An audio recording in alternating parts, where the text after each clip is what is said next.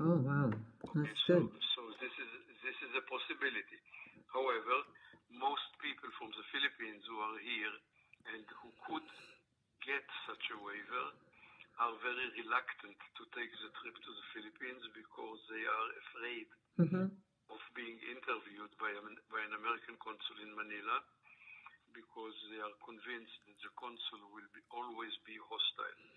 Maybe the people are right. Okay, Mm-hmm. so very few people take advantage of this.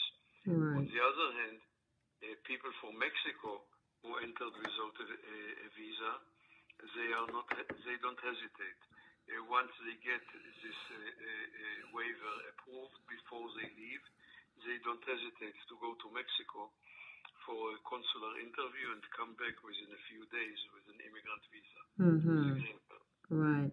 So We this have, is yes, we have a lady, well, this woman actually is here on the basis of the husband's H-1B petition. In other words, the husband is here, but now the husband's visa also has expired and he's now out of status. But the wife who he petitioned is here and working as a domestic help. Now her visa also has expired. Now she wanted to ask whether is it possible for her to be able to get someone to petition her as a domestic help, and then she will in turn petition her husband who is also here. okay. Here is a question that every person like this must make a decision. Mm-hmm.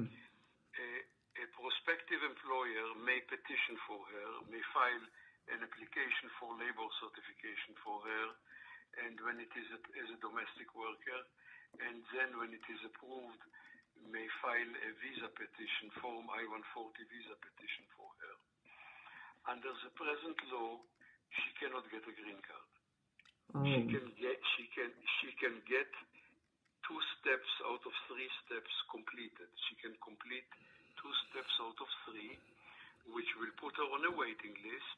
And then one day, when there is some positive change in the law, she may be able to get a green card. Okay?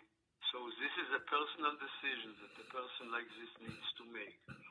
A person like this may say, I am willing to invest the time and money and do this application now because it may get me some benefits in the future. Or a person like this may say, I see no point. I think it is useless to invest time and money